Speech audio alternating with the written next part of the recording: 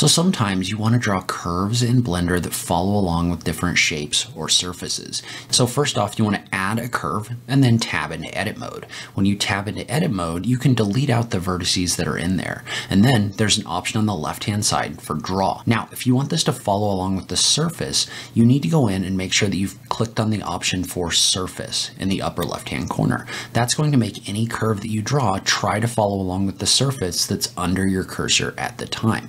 Now, this is helpful not only for creating paths that follow along with things like terrains, but also for creating things like wires and cables. Because what you can do is you can draw on an object, and then it's going to try to make those cables move up and over any objects that are under your cursor. You may have to do some cleanup on this, but then you can just take these objects, go into the curve settings, and use the bevel function in order to add a thickness, like a wire or a cable. I'll link to a full step-by-step tutorial on this in the comments below this video.